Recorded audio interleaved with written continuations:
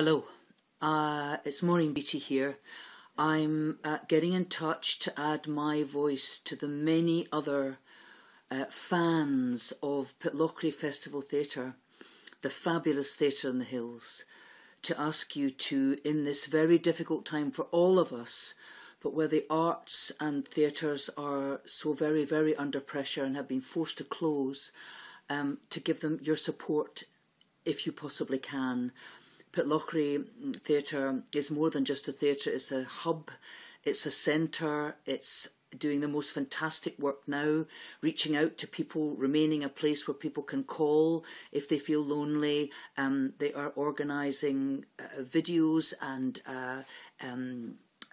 play and things for adults as well as children on the internet, which they're sending out. And all being well, they will come back stronger than ever, more wonderful than ever at the end of this terrible crisis we're all going through. And if you would like to support them, which I hope you will, I certainly will be doing so momentarily. I hope that you will, because this place is very, very precious and we must help it to survive as best we possibly can.